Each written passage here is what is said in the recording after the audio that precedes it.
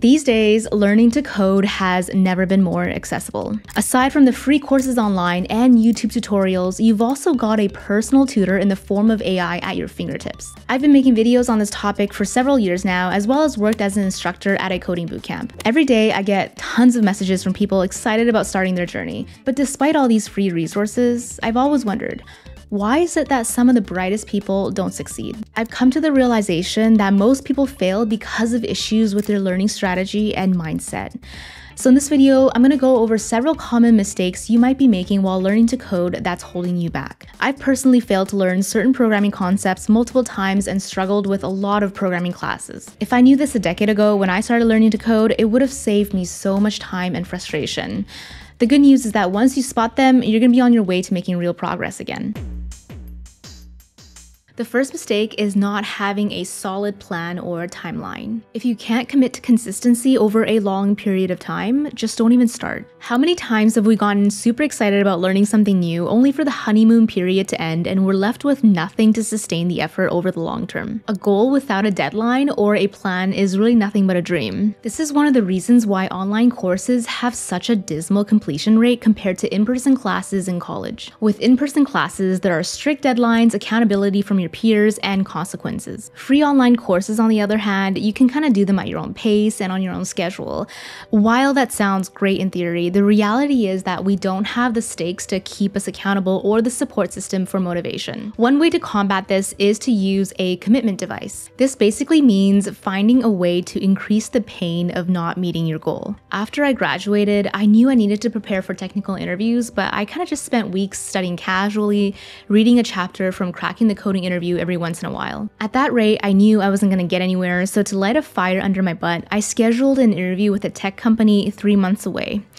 I knew they were going to ask some difficult algorithm and data structures questions, and I was motivated by the fear of bombing the interview and looking like an idiot. To be honest, I didn't get that particular job, but I got way more done than I would have otherwise, which helped me land a different job down the road. At the very least, you need to commit to a certain amount of time every day over a long period of time and not simply let life get in the way. The next thing that makes a lot of people quit is having a fixed mindset. In my first programming class, which was object-oriented programming with Java, the instructor asked a question about passing by value or passing by reference. It completely went over my head.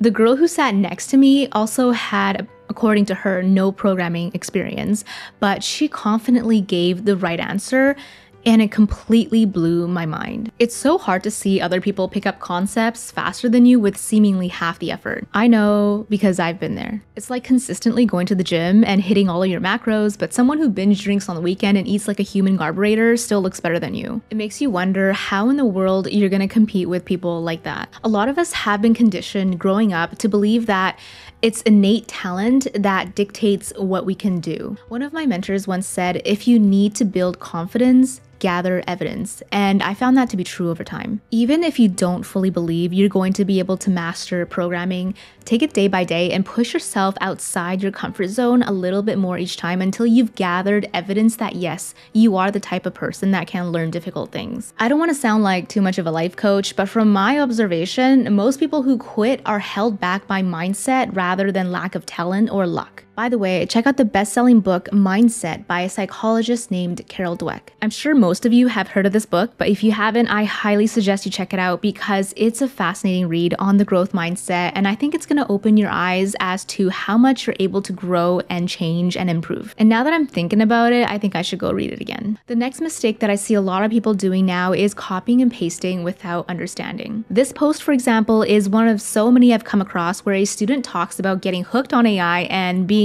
unable to get clean. I'm a third year in CS and I have a confession. So far this semester, for all of my coding assignments, I've used AI. Although I can understand what the AI is giving me, I can never come up with the code on my own. It's been killing me because I feel like if I quit, I won't be able to do the assignments, but if I continue, what skill will I have? Relying on AI as a crutch is a short-term fix, but as with any other shortcuts, you're guaranteed to pay a heavy price for it in the future. Using it to explain a certain piece of code or asking AI for additional examples is one thing, but copying and pasting without understanding is a guaranteed waste of time if you're trying to learn. Not to mention, it feels hollow.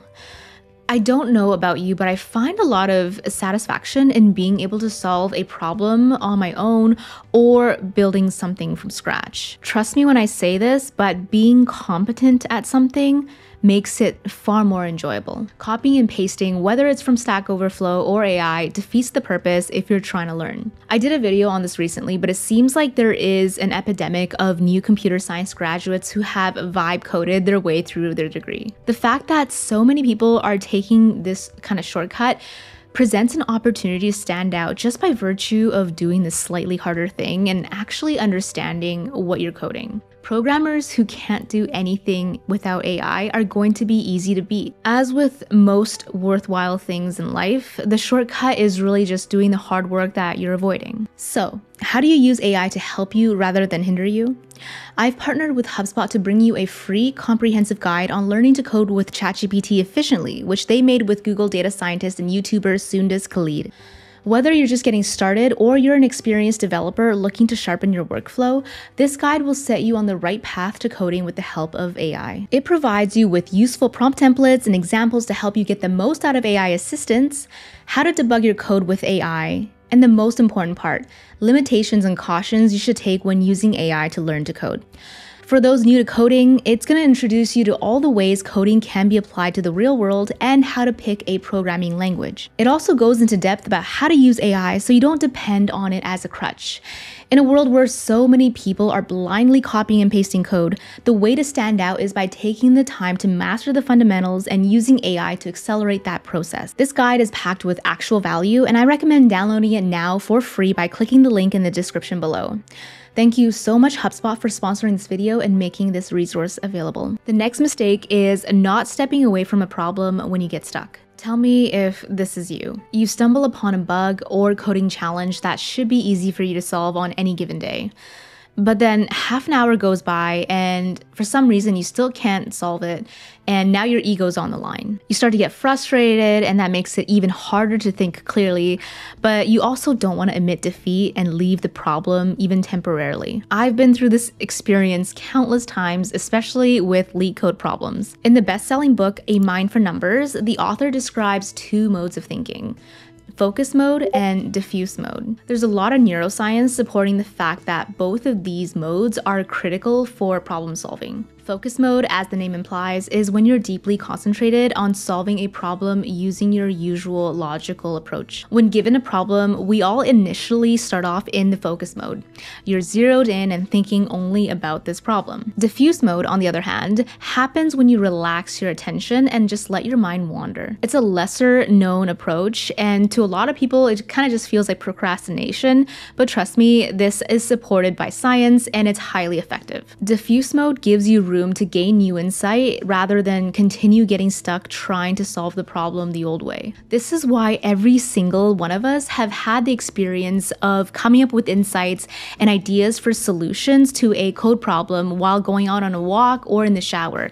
It's because we're able to see the bigger picture and look at the problem from a different angle. So if you've been laser focused on a bug and you can't seem to see the problem from a different angle, try taking a step away, listen to some music, and come back to it after a while. The next thing that makes a lot of people quit is taking errors and failures personally. They see errors as setbacks or a sign that they aren't good at coding, which couldn't be further from the truth. As obvious as this sounds, running into errors or failing unit tests is not a personal indictment on your ability. Coding is like 80% debugging, so learning not to be fazed by errors and how to actually use your debugger is incredibly valuable. The feeling that you don't quite know exactly what you're doing and the anxiety that comes from all of this uncertainty never really goes away, but just take comfort in the fact that everyone, even senior and staff engineers, feel this way from time to time. It's totally normal, and honestly, it's a good thing because it means that you're learning something and you're growing. The other mistake that a lot of beginners make is focusing too much on the outcome and not the process. The one thing that makes learning to code so frustrating is that progress is often not linear and unpredictable. It's kind of like an ice cube melting. Imagine an ice cube. You leave it in a room that's negative 10 degrees Celsius and you raise the temperature degree by degree, but it seems like nothing happens. the ice cube stays frozen. It's only after you get to a tipping point does the ice cube start to melt. And it's kind of the same thing with learning to code. You could spend week after week learning, but still feel like you can't build anything and you haven't made much progress. But it's only after the tipping point does everything finally click. You simply need the patience to keep pushing even if the progress isn't visible. And one way to do that is focus more on your actions and your process, not just on the outcome. I know a lot of people say you should be measuring productivity by what you actually accomplish, not the time you spent. But sometimes it's actually the opposite. As we all know, with programming, oftentimes you can't control the output or how long something takes. Some bugs take 5 minutes, some take 5 hours. It's very much like sales. There are days where you can make 5 sales in a few hours and other days where you can make none the entire day despite working just as hard. You can be the best salesperson in the world, but you don't have complete control over whether or not the prospect will purchase. And if you measure a day's productivity only by something you don't have control over, such as sales numbers, then you're going to put yourself on the fast track to burnout. A far better idea would be instead to commit to a certain amount of input. For example, studying an hour a day in the morning, and just trust the process. If you focus on the actions, the results will come. The next big trap that a lot of people fall into is perfectionism. This might sound a little contradictory to everything that you've heard online, but hear me out. In Atomic Habits, James Clear described an experiment whereby a college photography class was split into 2 groups. One group was going to be graded on the number of photos they took, and the other class would be graded on the quality of a single photo. At the end of the semester, he found out that the best quality photos were all produced from the group that was graded on quantity. The quantity group was out there experimenting, iterating, and learning from their mistakes, whereas the quality group kind of just sat there speculating about what it took to take a quality photo. What I've noticed is that a lot of students will kind of just wait around until they've watched all the tutorials and feel ready before they actually try to build something. Aside from the fact that you're probably never going to actually feel ready, coding before you're fully ready will inform you of what the most common problems you're going to come across are and put into context the new knowledge that you're going to gain. Like every other skill in life, you've got to get your reps in. You're never going to find the perfect online program or the perfect time, so you might as well just start. You heard me talk about this before, but one of the biggest traps that people learning to code fall into is being stuck in tutorial hell. I'm not going to yap about it too much here, but in essence, you need to stop passively watching so many tutorials, including YouTube videos like this actually, and get your hands dirty. But if you have some free time later and you want to hear about the exact roadmap I would use if I wanted to learn to code all over again, then check out this video I recently did on that very topic. Ultimately, learning to code is just like trying to get fit, building a business, or learning any other difficult skill. A lot of the roadblocks that I've mentioned in this video, I realize are the same ones you're going to come across trying to do any other difficult endeavor. The good news is that by developing the discipline to go through with learning the code, I think you're also making yourself mentally tougher, and it will help you with other areas of your life. As always, I want to hear about your struggles learning to code, so leave a comment below and I will try to get back to you. Happy coding, and I will see you in the next one. Bye-bye.